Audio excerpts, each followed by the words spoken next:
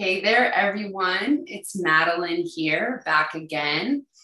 Next up, we have Alexis Cuarezma, who's going to come on and give us a lighting presentation today.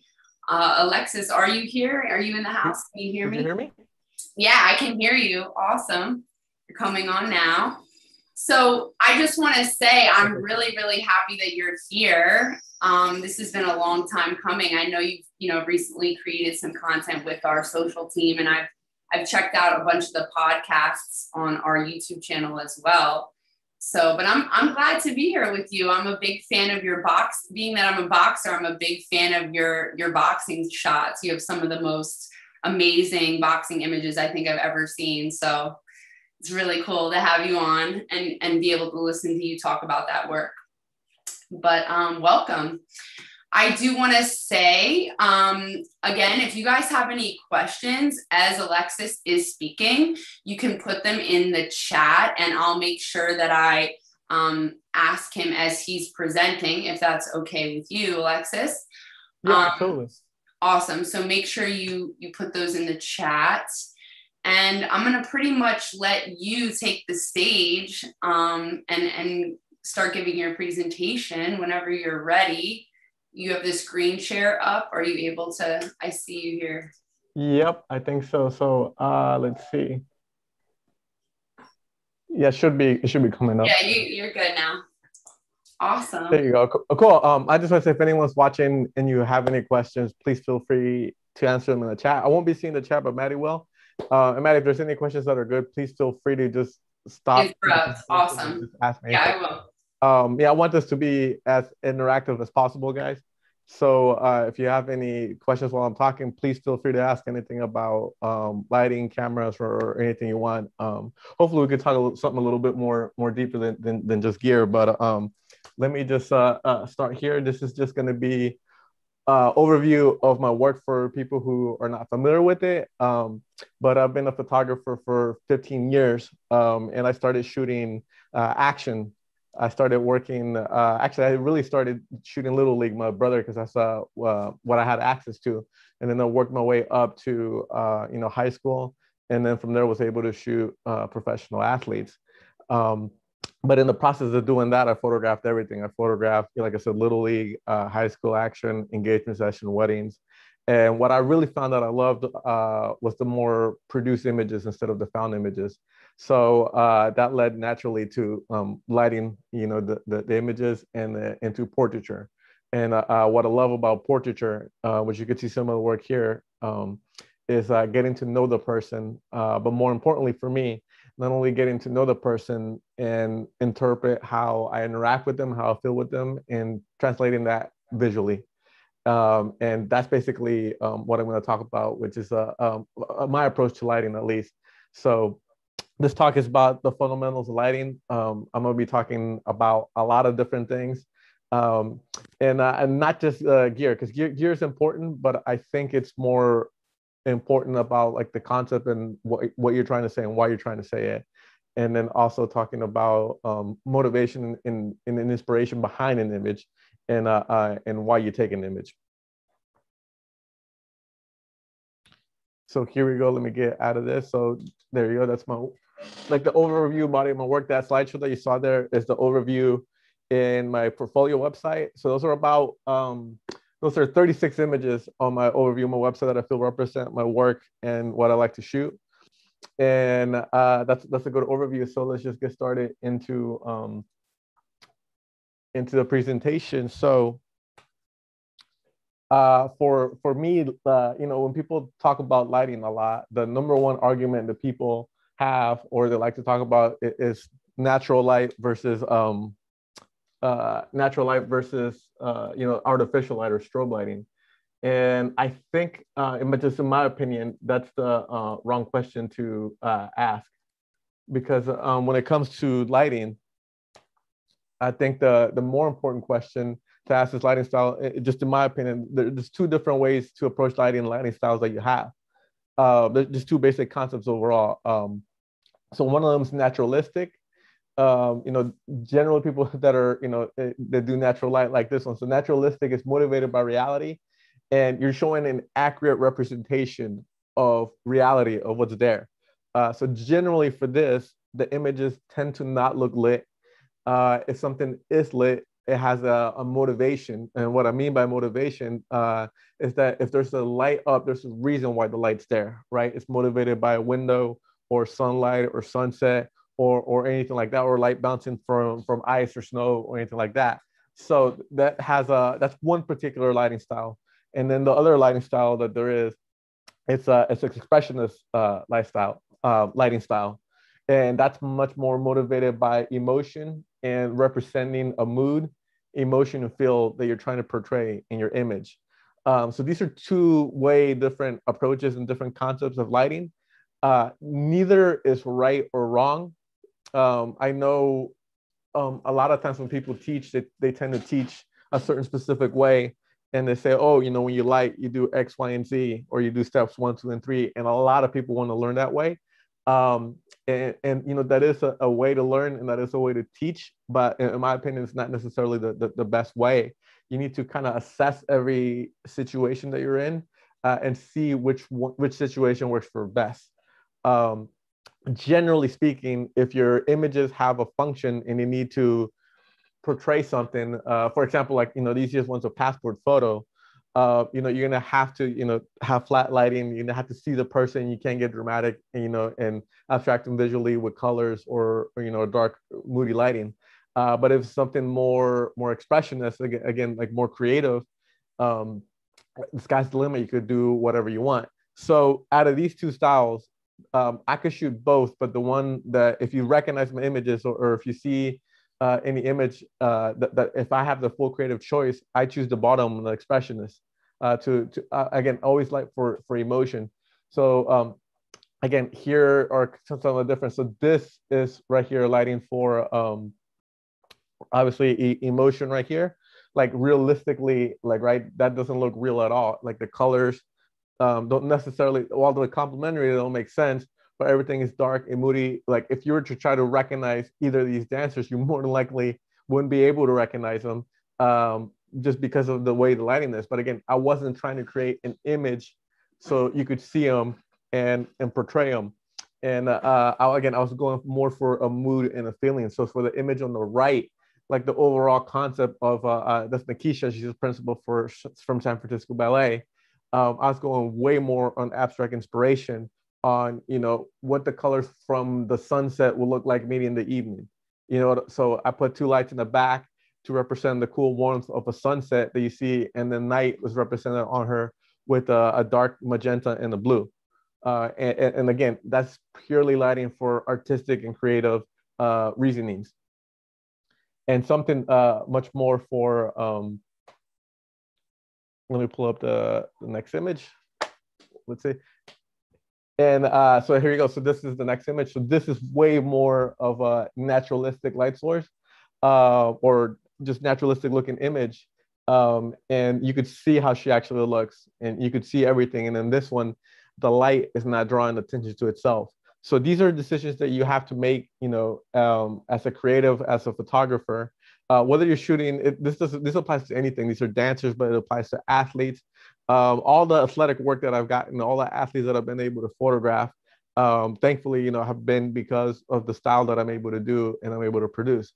Again, this is more like of expressionist image, and because you can see just all the colors here and everything. And then again, that's Sasha, and then that's more of the naturalistic one where you can actually see how she looks. And again, kind of going back and forth to where people like to argue natural light versus strobe lighting or artificial lighting. If you're going to be a professional and you need to produce these images, you need to be able to produce them on a consistent basis, day or night. So for example, this image of Sasha is just a lighting setup, which is the same exact one that you see here with Nikisha. So now these were shot on separate days, separate locations, and you're able to dial them in and make them look, pretty similar. And that's what, being able to use lighting and bringing strobes gives you as a professional, instead of just relying on natural light, on direct sunlight or a cloudy day, which is nice. It's beautiful if it's there, there's nothing wrong. I'm not knocking it. But again, when you find yourself in a situation, if you're working with, with talent that's professional, whether they're athletes, actors, or whatever, you might have to take a shot that looks like sunlight, at 8 p.m. because that's only their availability. And you as a creative have to be able to produce that. So again, a lot of people say they tend to love, natural light because it's more natural. A person is more relaxed, and they love this look and they love this image like this. But for example, if you know lighting and you want to light naturalistic, this shot is 100% lit by strobes. And that's the setup that you see for this image right here. She's actually lit by 1, 2, 3. I think I had 4. I had 5 lights on this one. But if you could see there, she's completely in the shadow, in the dark. And then I took one shot with all the lights off except the rim light, and that's the only one you see. I don't have it here, but if you look, if you know lighting right here, if you want to light it so it looks naturalistic, so it doesn't look lit, and you know lighting, and you know the approach you want to do, you could create anything you want with lighting. And if I'll just go over the setup here real fast. If people want to know, but generally, and they're like, again, since this was done for quote unquote naturalistic light, everything is motivated as if it was being lit by sunlight. So if you see there, that's I believe it's a 6 foot by 6 foot. It's called a lanthanite by Manfrotto, and there's 2 strobes firing into that, and that's literally just replicating what the window lighting would be right next to her, and that's kind of just flooding her all the way with light. And if you see there, I have a small octabox above, and that octabox is pretty much just replicating, if I was shooting that with natural light, what a reflector would be. And again, all these are shot, well, this image in particular is shot wide open at f2.8 because that's the look that people like, or the look people tend to go for when you're shooting natural light, because they want that shallow depth of field. And then the other 2 lights that I have, excuse me, and this one is I have a light boomed up behind her that's providing the rim light on her. And then the other light is in the background. That's just literally lighting the background. Because remember, this is 100% lit by strobes. So if I didn't have a light hitting the back wall, it would be completely dark. And actually, if I wanted to go back and make this image and make it more realistic or make it look more better, I would make it less perfect.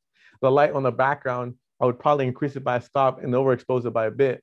Because if you always look at images that are shot by natural light, they're not really balanced or perfectly lit, because sunlight goes everywhere and your exposure is not going to be balanced out the whole time.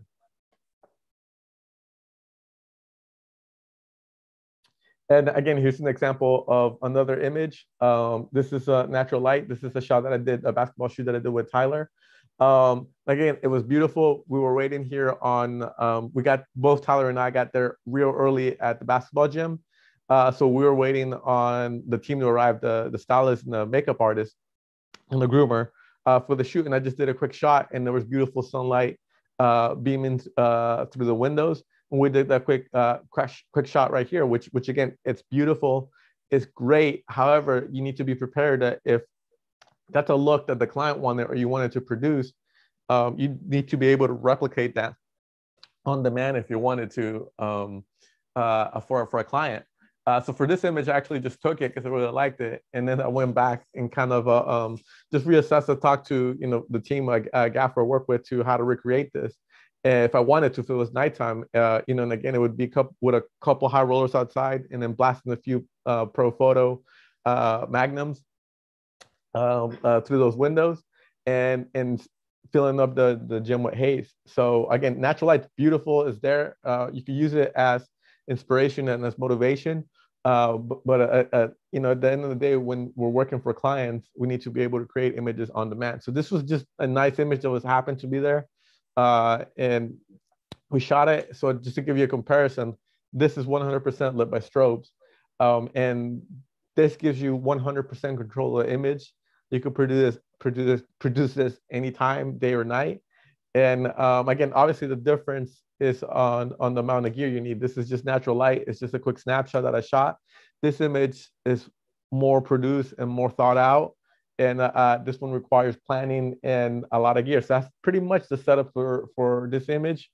Which again, it requires a lot of gear. So for this image, it required 2 Pro Photo 10A packs. And they were both on high rollers above the rim And the Profoto 10A packs are 2400 watt seconds. So they were both at full power. And realistically, I should have had biot heads and had 2 packs on them because they give you extra stop of light. But on this one, I'm playing with the colors too as well, which is something, again, that I'm lighting for visual impact and for, to light for emotion. If I wanted to light, for more naturalistically, I would have made the light draw less attention to itself and made the colors less prominent, and done more top lighting, which is kind of more natural for any basketball gym. But on this one, if you see here the setup, I just have a high roller, which you could see here on this image on the left-hand side. And that high roller is about, I want to say 14 feet in the air and as far back as we can.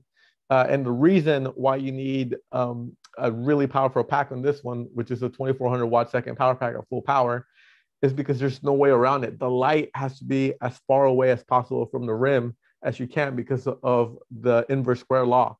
If that light is right up against the rim and you have it there really close, that rim is going to be completely blown out nuclear for the athlete to get any lighting on them. So in order for the light, for you to be able to see the rim and also light the player, the light has to be as far back as possible. So you get less light fall off. And in order for the light to be backed up as much as you can, what do you call it? You just need a lot of power. There's no way around that. So that's one light that I had there. And then on the other side, I had another light, which was another Profoto 10A at full power. And then that one had a full CTO gel. I generally like to combine CTO and CTS gels, is overcorrected. And then I dropped my white balance to anywhere between 3200 and 2500 Kelvin. And what that does is that turns that light by the rim, it makes it turn blue. And then the reason, again, why the light in the back is gelled and not the one in the front, because when you gel lights, you could lose a stop, up to 2 stops of light, depending on how much you correct it. Because all gelling light, a light does is literally blocking light rays from your light source, and it's cutting out the power. So in this one, like I said, the light on the rim needed to be really powerful, and it needed to be as far away as the rim as I could get it, so you could get that light, the beam of light lighting the rim, and also Tyler going in there for the basketball dunk.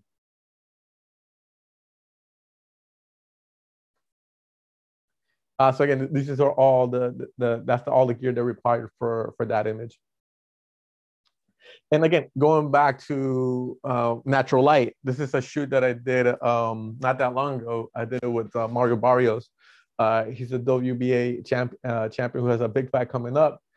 His team hired me to do gallery of images to help promote him.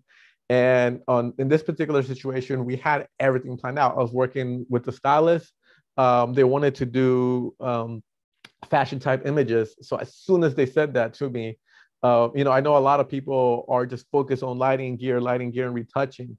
But I think a lot of the things that there's something that a lot of photographers in general overlook, especially when I speak to students in graduating schools and I see their senior portfolios, they want to shoot fashion or anything, and they put all this focus and attention into the lighting, into the retouching, into what camera they're using. But I think they, no pun intended, they miss the overall big picture of things. Is if you're trying to do fashion or any type of images, what's more important is not only the type of the model that you could get, the caliber of model you could get, but also the clothing that the talent is wearing. So as soon as Mario's team told me that they wanted some fashion images, the first thing that I said that we need to do is get on board is hire one of my favorite stylists from LA. It was Ali Morgan.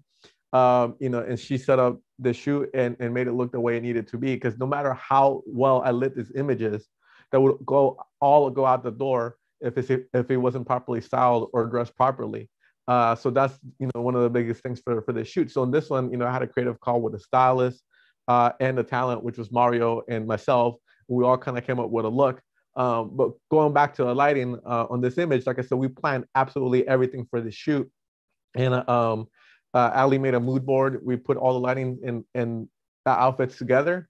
And, we had the particular look that we wanted. But on the day of the shoot, when we arrived, there was this roll up there. When I rolled it up, there happened to be this beautiful sunlight pouring in. And I knew it wasn't going to be there for a long time. So I took advantage of it and I just put up a V flat, which is here a V flat from V flat World. And I told Ali, I'm like, hey, let's push back the first look that we had planned, which was 100% lit and strobe. And I said, let's take advantage of this sunlight pouring in here because it's going to be gone any minute. And that's just being mobile and flexing. So that's this quick setup. And then that's this photo of Mario right here. And that's the result. And again, this was just with natural light for me is if it's there, awesome. But I don't really rely on it. It's a great bonus. But again, this was just a look that was kind of just a gift to us on that day. And it wasn't planned at all. And these are actually some of my favorite images. Now looking at these images, right, if I had to go back and I had to recreate them, let's say with another boxer, or if a talent set in said, oh, I really like these images. I need to make them, like I couldn't rely on just sunlight this time of day and like the situation, or because literally this setup went away like in 20 minutes after that. A cloud came, blocked the sun, and it was gone. And then so we just had to shut the door and continue on with the plan that we had. But if I had to recreate this, I would just take a Fresnel light. I would take depending on the budget, if you had a really, really good budget, I would take like an 18K HMI light, which is my favorite light, just put it up there and it will give you a real similar look to this. If the budget wasn't that high, I would use an LED, the aperture 600D, with their optical zoom spot. It would give you a very similar look to this one. Or I would use the strobe, with the optical zoom spot, which would give you a similar look to this too as well. But again, that's natural light, and that's doing absolutely just having him face the light and then putting the V flat behind him to block off the environment, and then just photographing them there. So that's taking advantage of the natural light that's there. And another thing too, when you're shooting and you're doing anything with natural light or even with strobes, is to just, when you're doing an image, don't just shoot, look good from one angle. Here he's facing the light, and this is the same exact quote unquote lighting setup. It's just that roll up door open. And if you look here, that highlight on him, it's just, instead of having him facing the light, I had him face away from the light, and it provides a beautiful rim light. And then I just took the V flat and I took the side that's black and flipped it out to the white, and I just bounced back light into him. And that gives you two setups, two different looks with the same exact just sunlight coming in, and just keeping it, really light, real basic, and getting different looks, multiple looks, and taking full advantage, of what's there. And again, I always love to, again, light for emotion, and I wanted to draw attention to the highlight and the light, and that blooming that you see there is done in camera. And in this particular case, is done with the Hoya white mist filter. Some people may like that look, some people don't. I know that's certainly to taste. I personally love it. And I wanted to draw attention to the highlights on this one. So you put that white mist filter on it, and it'll make those highlights bloom when they're overexposed on this image. And again, this is just kind of a third look from the same exact look. This is just that roll-up door, and that's direct sunlight. He's just facing it right there. And what I did on this one is I exposed directly for the sunlight. And what you do is you expose with your light meter, or the camera, you expose with the spot meter. And when you expose for any area that's hit directly by the sunlight, it's going to make everything else go black. And if you look on his neck, right there, just a little bit of a rim light. And again, that's just that V flat there on the white side, kicking up a little bit of light. So you could see on his left hand, the glove right there. You could see on the right side of the glove, there's a little bit of a rim light, and on the back of his neck, that's because I have that V flat, the white bounce card there, bouncing in a little bit of light. Otherwise, he would just go all black, which can be a great look if you wanted to. But on that one, I just want a little bit of separation. And another thing I just want to talk about on this image right here. Let me go back, which is the one with the highlight. This one, there's a lot of different concepts that people like and that people will teach you. So for example, if you look on this image, the rim light and the light coming at him are both coming from the same side. I did that because of the way the light was coming in and the way it was bouncing. Generally, I like the light on my subject to be opposite the rim light. And the reason why I'm bringing that up is because depending on who teaches you lighting, they'll have different rules, and they'll tell you, oh, like, I light it naturalistic. So the light source on my subject and the rim light has to be coming from the same side. And if you do the other way around, it looks unnaturalistic because that doesn't happen in nature and and all this stuff. And I just want to, make the point here that there's no right or wrong answer. You're the creative, and this is any situation like this, do what works for you and do what you like and the emotion that you want for your image. In this situation, it just happened that the light on the subject, on the bounce, and the rim light came from the same side. But generally, again, I light for visual impact, and I like my light on the subject to be opposite of the rim light. And again, the reason why someone might say they don't like that or why they don't like the rim light is because the light is drawing attention to itself. And depending on the goal of your image, you might not want the light to draw attention to itself. Generally, if something is drawing attention to itself, it should be for a reason. Otherwise, it's a distraction. So that's just something to keep in mind, again, when you're lighting. And again, the name of this course is the fundamentals of lighting. And I think that's a really, really important concept and foundation of your lighting and when you're learning lighting on the approach that you're taking.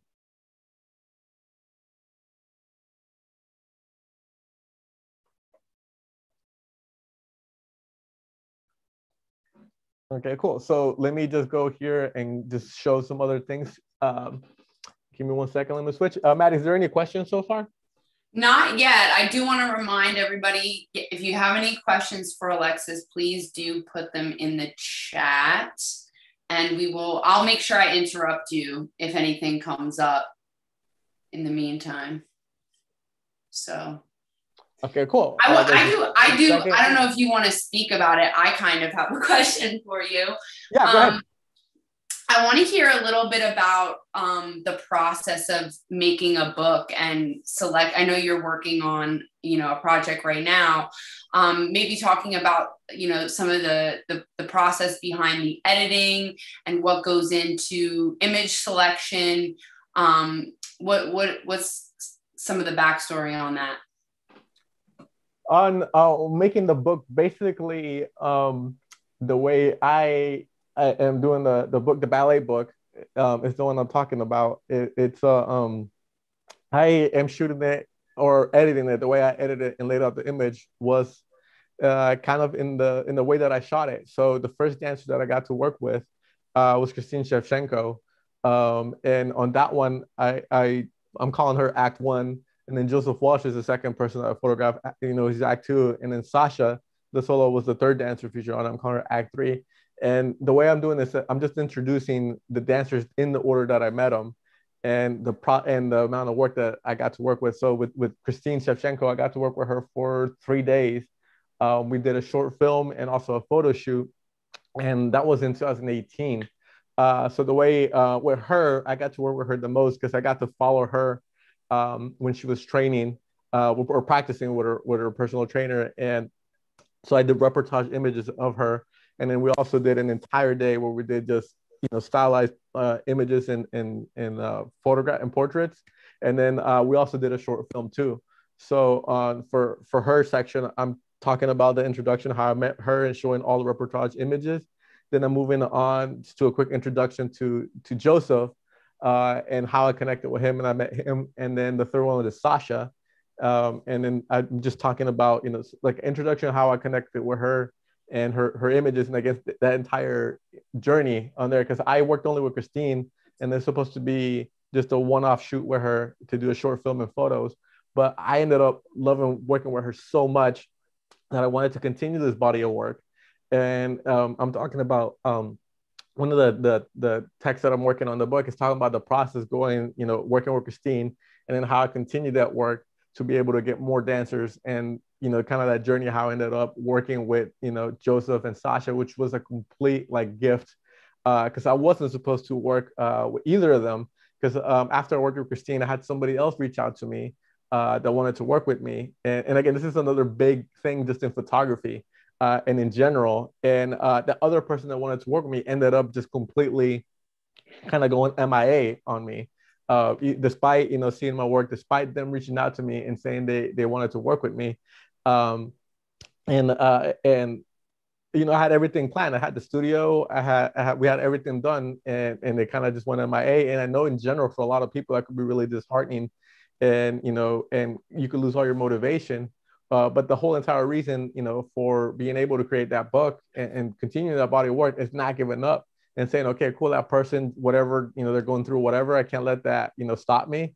So I'm going to go out and reach out to other people, and, not to get, all, deep on this, but I just like to say, like, the universe kind of makes way for you to connect with the people who you should be connected to. Because if that person would not have flaked on me, I would have never connected with you, with Joseph, and especially Sasha. And Sasha's been an absolute dream to work with, and I've ended up working with her like on 6-7 shoots.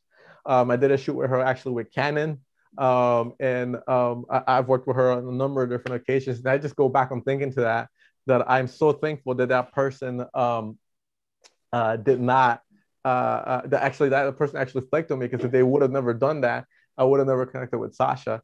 So that's part of the process too, I'm writing in the copy in the book, and talking about that process. So when photographers see it, that could hopefully, motivate them too, because a lot of people think, oh, you get to work with X, Y, and Z, or you've worked with so and so, so things are really easy. They never are. Things always happen like this, and then the only difference is that the only reason that body of work exists that's called Destined for Greatness on the website is just because I didn't give up. Even though someone canceled on me or flaked on me, I still kept trying. I still kept pushing it, and I still kept the wheels turning on my own. And I think that's just kind of the whole like kind of analogy or concept of being a photographer in general, or a director, is you need to have a stronger will than everybody around you, because even people that have that want to give you doubts or hate on you, they're going to tell you that, and your will and your reasons need to be stronger than their than theirs, because you'll certainly have people that try to talk you out of things, and you just got to be able to laser focus and keep going on your projects and what you want to do. I know that was a really long answer to that question, Maddie. No. That's a good story too. I also have another question I wanted to ask you. Yeah. Going back to this beautiful image that you shot in the gymnasium of the basketball player doing the dunk. I think he's going for a dunk. I'm not sure. Yep. But like, how much pre-production and planning goes into an image like that? I mean, I know you spoke on, setting up, it was a different shot. I'm not sure if it was the same shoot, looks kind of similar, but using the light outside, with the magnums, and sort of, do you go scope out a location before you shoot it? Like, do you find that you often have the opportunity even to do that? Can you tell us a little bit about that process of like shooting in a new location and working with an athlete? Like, how much of planning will go into a shoot like this? If you can get a lot of planning done, it's great. But a lot of the times, it just depends on who you're working with. Scouting days are great if you could do them, but I just find a lot of times, I try to get there as early as possible. And when I get there as early as possible, that's usually my scouting trip. I can't, sometimes I don't get to see the spot, or if you're working with a film crew, a lot of the times the scouting, if you're not with the film crew, the scouting is almost pointless. Because, for example, like when I did a shoot with Draymond Green, I had an entire look I wanted to execute, and I had everything planned out. And then the second I arrived on set, and I arrived, I think I want to say like 3 hours early. And the second I arrived on set, the cinematographer came up to me and they were like, "Oh, okay, you're free here for stills. All right, cool. You can't set up in this entire area because we have a wide shot and it's overlooking everything here." So that completely just threw out all my plans out the window, because I couldn't pre-light anything. So in that particular situation, anything that I had planned had to be thrown out the window, because I couldn't. It had to be a lighting setup where it was simple enough and short enough it couldn't be seen. And then from the time he got done doing the interview to by the time he walked over me, it had to be set up. So like in that situation like that, you kind of just have to work on the fly. But with that being said, it's always good to, scout it out. It's always good to have a game plan and have everything planned out, but you also got to be really prepared for situations like that and be mobile and be flexible. Because if something happens, and you need to move and switch, you can't just be frozen and just rely on your plan and say, "Oh, well, this was my plan and I couldn't do it." And then, and then fail at creating any images. You have to be able to produce it. So scouting is great. Like on that shoot with the basketball player, there was no scouting. I think I just got some photos of the gym, and I knew it was a large gym, so I had to get a professional hazer. That was the DF. It's called DF50, and that's the first thing I did when I got there. I just ran the hazer because I knew I would have to haze the entire gym, and so I hazed it for about 2 hours to get it to where the level needed to be, and then I just started setting up the lights. And then again, where you're lighting with strobes, the beautiful thing, and you're indoors, is you get a lot of control of the lighting.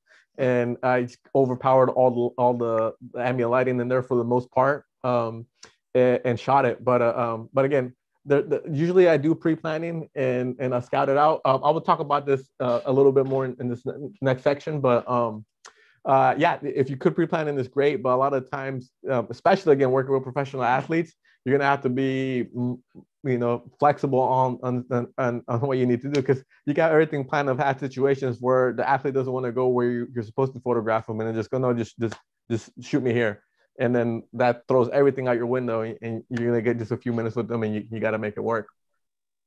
I've got another one for you. In terms of color palette, is that something that you just decide in advance? And are you creating any sort of like mood board? Or, I mean, obviously for a commercial shoot, you'll have references in advance, but when you're going out and you're sort of just spending time with these athletes, is there a certain type of color palette that you envision prior to the shoot? Or is it more something that you go as the shoot sort of evolves, you decide how you want the images to come out?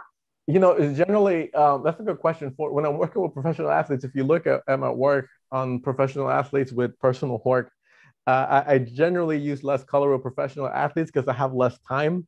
And those images generally have to serve a function where you need to recognize that athlete.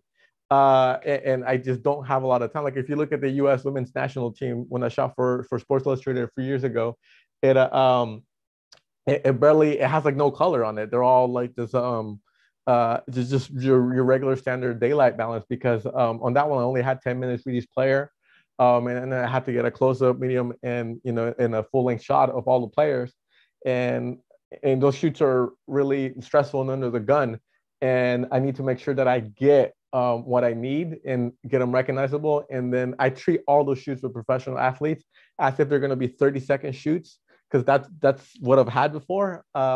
So I pretend that's all I'm getting, and I start with that, and I get my go-to photographs, images that are good, like a tight headshot and a 3/4 that's usable for the magazine or whoever. And again, if you're doing that and you're going into it that you're only going to get 30 seconds to a minute, you're not going to do anything, creative or abstract with color. And from there, once I get more than 30 seconds or a minute, I go on to something else, and I'll generally do different setups and turn off lights and get it more dramatic and moody. But it just, with professional athletes, it doesn't generally for me get to a point yet where I've been able to play with color. When you see a lot of my color work, it's because it's usually personal work. And on those shoots, I get 3 hours, at least couple hours at minimum. For that shoot with Christine Shevchenko with that dancer, I worked with her 12 hours one day, and I really enjoy doing those, which, and that's one of the reasons why I do personal work. And so I could show a client what I could do, what I'm capable of doing on my own time when I have time with talent, versus just 30 seconds or a minute with with a professional athlete. Because those shots, I'm proud of them, but they are what they are. You know what I mean? They're like a 2-minute portrait session, a 5-minute portrait session with somebody, and you do the best you can, and you execute it. Now, with that being said, now if I could do another shoot like that, if the budget allows it, and you could plan it, I would definitely do a setup where you have color and different looks, and that would all be pre-planned. And I lay all that out, the colors, the complementary colors that I need, the gels, the lights. But again, you need the space for that, you need the time for that, and you need the budget for that. Because when you have a short amount of time, 10 minutes with somebody, you can't set up the lights or bring anything up. You have to have everything pre-lit with your assistant. And when the talent comes, you really just run them through a gauntlet and try to get a good expression of them and shoot everything. So that's the approach that I do for that. Awesome. We do have another question from Eric. Eric says, great work, just tuned in. How can I expand my portfolio and obtain new clients and models? I would say to expand your portfolio, again, for me, photography is it's similar to the analogy they say on directing. You know how they say 90% of the directors in the casting. For photography, I would say 90% of how good your images look is on the talent you're able to get. So if you want to expand your portfolio and your clientele, I would say work on the people you know, your network and your relationships. Go out and meet new people. Go out and connect with them. Let them know who you are, and focus on connecting with them instead of trying to sell them your product and doing that or selling them a photo shoot. So if you don't have the portfolio that you're happy with and images that you're happy with and you need to practice, strike up a relationship with someone that's an athlete in your gym or whatever activities you like doing. I'm assuming the sports because I'm shooting athletes. But for example, like if you strike up a relationship with a boxing gym and photograph all the up and coming boxers, do it for free, because if you're working on your portfolio book and you do it for free and you still need to work on finessing your look or practicing your look, you have less amount of the stress, whether if you were taking money for a shoot. So if the images come out great, right? If they don't, like, right, there's no hard, like there's no pressure on you because you didn't charge them any money. So I would say that's number one thing. For me in general, I would say I kind of went backwards in my career, whereas I thought to get good images, you would do just like some magical settings with the camera or lens and stuff like that, and it would make you amazing images. And like I would say like the first half of my career so far, like learning hardcore on techniques and lenses, lighting, and all that stuff, and post production. And I would to a certain extent, probably still am the most socially awkward person with no interpersonal skills. And kind of realizing that, I just worked on that a lot, and worked on conversation skills, on communicating with people. I'm still certainly a work in progress in that, but I would say that those skills on connecting with people, creating a rapport, interpersonal skills are much more important, in my opinion, or at least for me. They were more difficult to grasp than just working on technique and lighting, because all the stuff that I'm showing you, the lighting techniques and all that stuff, that's pretty easy to do. You could learn that, in my opinion, in a week or so. But like working on relationships and connecting with people, that's a lifelong into never. Where you got to practice again on staying in touch with people, following up, following through, and not getting discouraged if people don't follow up. So to answer that question, to improve your portfolio and get better clients, just improve your network and go out and meet more people. Photograph them. If you're still working on your techniques, offer them a shoot for free, and get safe shots that you could get. And then after that, say, okay, cool, I'm going to try something. It's different. I don't know if it's going to work, but if it does, it'll look great. And just be upfront with them and let them know that. Because if it works, if the idea worked great, then awesome. But if it doesn't work, you kind of gave them, the heads up that it might not work, and you already got those safe images. And at worst in that situation is that you learn something, and now for the next time what you could do to make yourself better. And in doing that too, you also got that relationship with that person, and you never know the connections or the network that person has where they might be able to refer you and help you out. Awesome. Thank you for that. We just kind of touched on this earlier, but maybe you have a little bit more insight or want to speak a little bit further on it. But Bijit from YouTube is asked, saying, "Hi, this is great. My question to you is, how do you decide the mood?" So I don't know if you have anything to add on to what you said earlier. That's a great question. I love that. So on the reason why the work that I do, what motivates me so much, is I'm purely going on emotion. So how I decide on the mood is I literally interpret how the talent or whoever I'm photographing makes me feel. So I'm literally looking at the person and studying. The main thing that I love doing when anyone who I get to photograph, like the first thing I did when I got hired to photograph Mario the boxer, is I just met with them. I don't meet for people with coffee because I don't drink coffee, so I just met them at the gym, and I just want to see how they are and how they like being talked to, how they speak, see if we could connect, see how they are, see their gestures, their mannerisms, and just want to see what they're about. And I interpret how they are, how they make me feel visually, emotionally, like through the images. So that's how I decided on the image. If I'm photographing a boxer where they're from, who they are. Like Mario Barrios, his nickname is the Azteca Warrior. So just how you interpret that, me visually, how that makes me feel, and whatever, either preconceived notions I have of that, or I'll do research and see what colors are relevant to what that person like. If they have a favorite color, I also ask them too, what they like. I want to know everything about a person, if they're divorced, what their favorite food is, if they have a dog. And I literally take all of that and I interpret it myself, however I want it, and then I execute that visually. So that's how I get that's how I make the decision on how to interpret the person, how to express the emotion. And again, another thing that I like to do too is I like to say I put my flaws directly into my work. And what that means to me is that I've been since a child like super ADD, and I want to do 1, 2, 3, 4, 5, 6, 7 things, and that's reflected on my work. If you look when I do one shoot, even if I have a short amount of time with a person, I want to do 4 or 5 setups, and I like that. I like the variety, and I need the variety. Unless I'm down to 30 seconds with a person, I'm forced to do one thing. But even in that situation, I try to do multiple things. But that's just me. Like I'm putting myself into my work. Other people and other photographers like certainty, and they like to do one thing, and they do that one thing or one look really well, and they're really successful, and they do it over and over again. Again, for me, I need to interpret that person, how they affect me emotionally, and I just output that visually, and that makes it work. When I'm allowed to have creative freedom like that, it makes it really cathartic and really satisfying, and that's how I'm able to put 8, 10, 12 hours in the shoot, and get things going. Awesome. I'm going to come back on video here. We have just about 10 more minutes left, but I have another question. Yeah.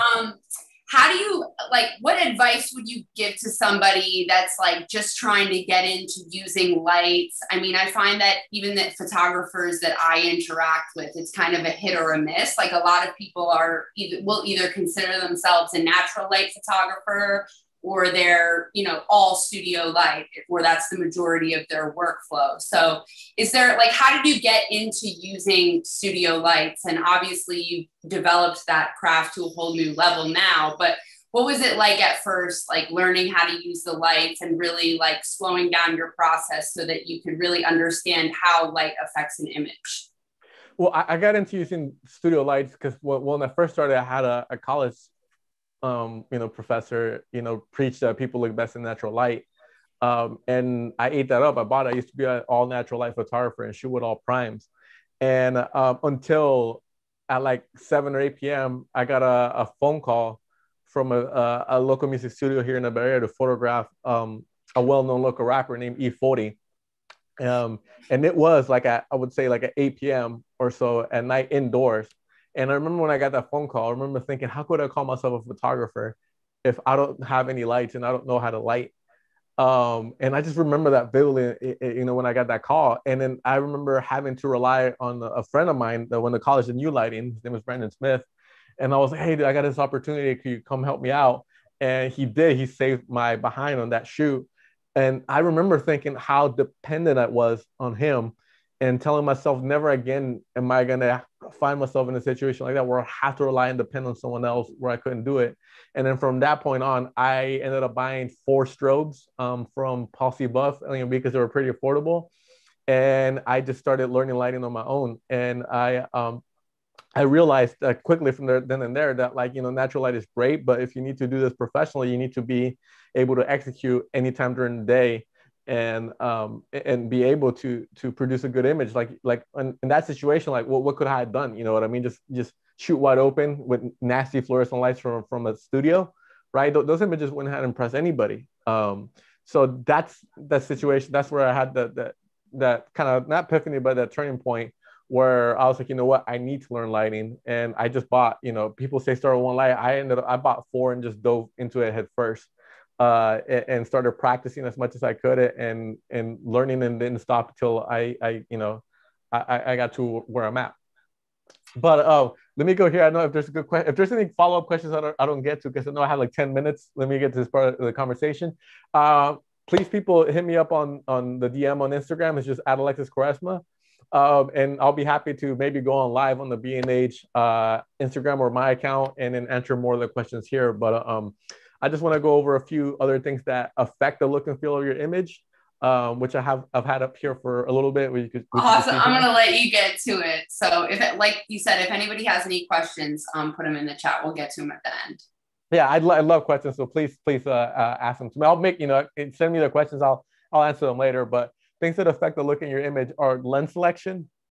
And if we have here filtration and obviously lighting, right? That's the big one. But all of these technically, the lighting, they all affect the lighting directly one way or another. So the lens selection on what to consider as the characteristics of the lens, the speed in the f-stop, that again directly affects your images. If it's a zoom or a prime, again, I know that's another big debate, but it's just completely dependent on your situation and the look and the focal length. So if you look here, we have two different lenses, and this is directly how the lens affects your lighting. So if you look right here, the image on the left here of Catherine, that shot with a really modern lens. That's the Canon 28-70 f2 lens. That's a really clinical lens. A clinical lens means that it doesn't flare, like the one on the right-hand side, which you see here. That's a vintage lens. It's a Super Takumar 50mm lens. And that's a vintage lens that flares really beautiful if you're looking for flares. So the lens on the left, that one, I cannot get the lens to flare for the life of me. So if you want to do anything creative with flaring or having that look in your image, you have to consider your lens selection. A lot of people think that just because, Canon or whatever company or Nikon come out with a new lens that is better, better is subjective. Technically, when they're saying the image is better, it means that it's more clinical and it has new coating and it has, it's less prone to flaring. If you're going for a clinical look, for something that's really clean, then yeah, those lenses are better.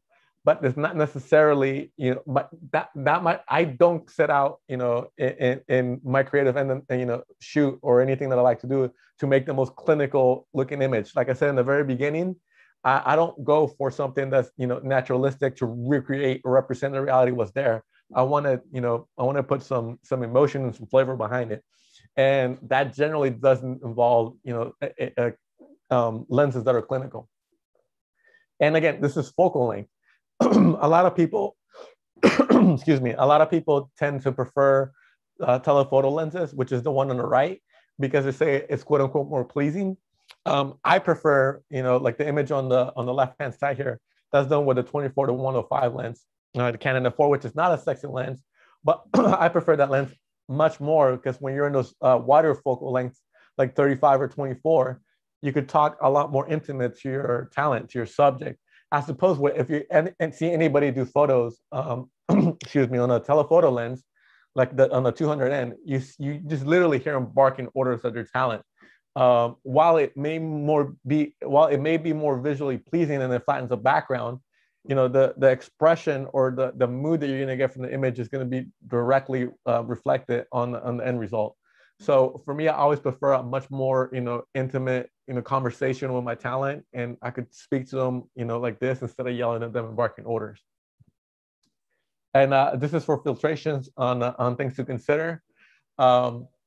Filtration is huge, indoors or outdoors, position in the sun, time of day or weather, and the mood and lighting that you want. And that's all the filtration and the color and focus that you want. So these are some of all the filters that I use to get a lot of the look that I want in camera. And kind of here's a whole setup on how the filters affect your look. So on this one, like I have I stacked on a polarizer and 85 correction filters on the right-hand side. So the 3 top images on the left are done with no filtration, and it's done just on the adjustments on Lightroom to try to make them match like the bottom ones, and the ones on the bottom is the same exact settings just with the filters on them. So if you look on there that have the polarizer on there, one of the things for scouting your location when you have a polarizer, if you want a dark dramatic sky or clouds, you need to make sure that the location that you're scouting, that you're going to be 90 degrees to the sun, because that's when you're going to get the most polarization. And on this one, again, I have an 85 filter on it. That's an orange filter. And what I'm doing on this one is I'm dropping the white balance to 2500 Kelvin when I have those 85 correction filters on there. And what that does is it cancels out the orange filter, because even though I'm overcorrecting the orange and I'm making the image extra blue in the computer, oh, sorry, in the camera, it balances out, but that orange filter is still in front of the lens. So what that does is it blocks out blue light. And if you look on the image on the right, you could make a blue sky almost look completely black during the daytime, because you're putting that orange filter that's completely blocking out all that blue light. And again, so this is another combination of all those images right here that I had, like it's a polarizer, and bringing down those skies to get really, really nice, dark, dramatic skies. And again, these are shot during the same time, and I'm just stacking different color filters and overcorrecting the lights and everything. So let me just show a quick BTS of that shot so we could see it. And I think we'll end it from there to see if we got any additional questions. But let me go here.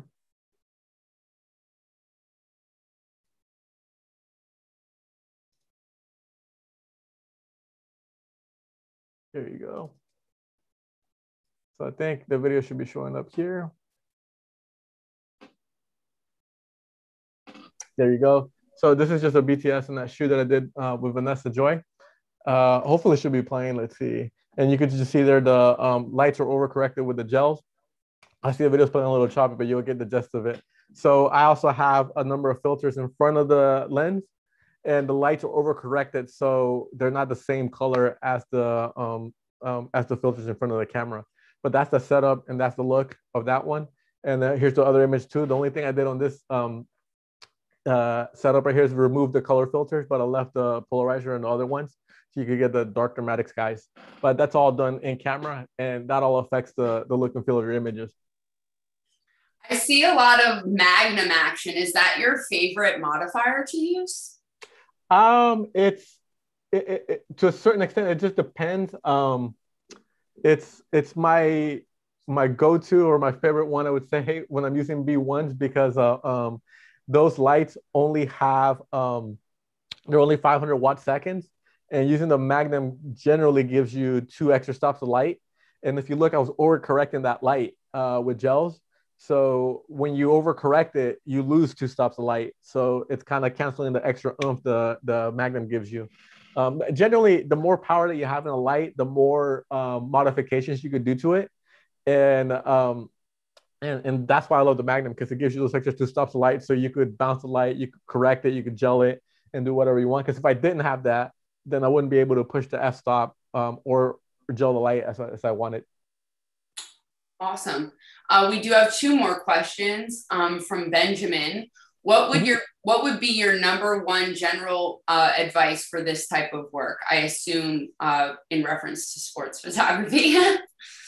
I would say the number one advice has nothing to do with photography. I would say relationships, and the people that you know is the number one rule. Connect with people. Go out there, put yourself out there.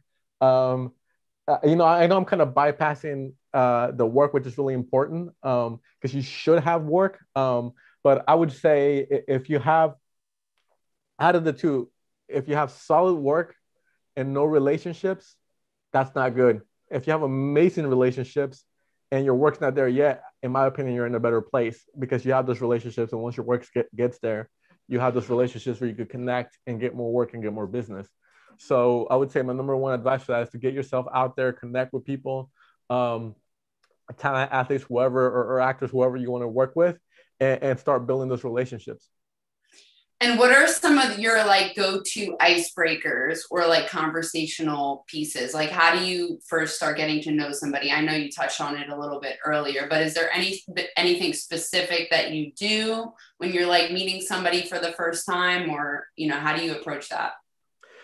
When in person, it might be a little bit different with COVID now. I generally love, shaking hands with someone and meeting them.